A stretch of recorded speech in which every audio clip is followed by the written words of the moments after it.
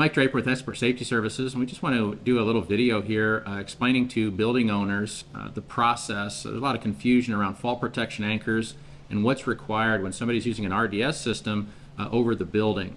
So OSHA has laid out in 1910-27 that both the building owner and the contractor are responsible for the anchors.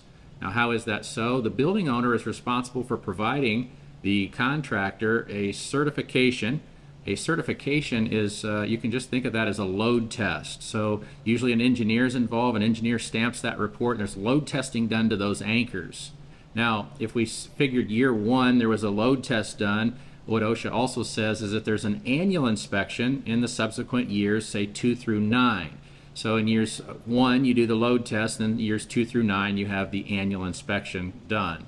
Now, it's a dual responsibility because the building owner must provide that before work can begin, and also OSHA says that the employer cannot start work until they've received that information from the building owner.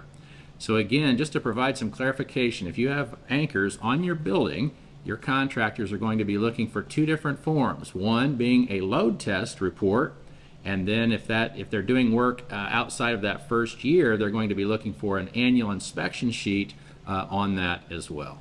So I hope that helps clarify what the contractor is going to be looking for from building owners. If you need help with that, please feel free to call us at ExpertSafetyServices.com.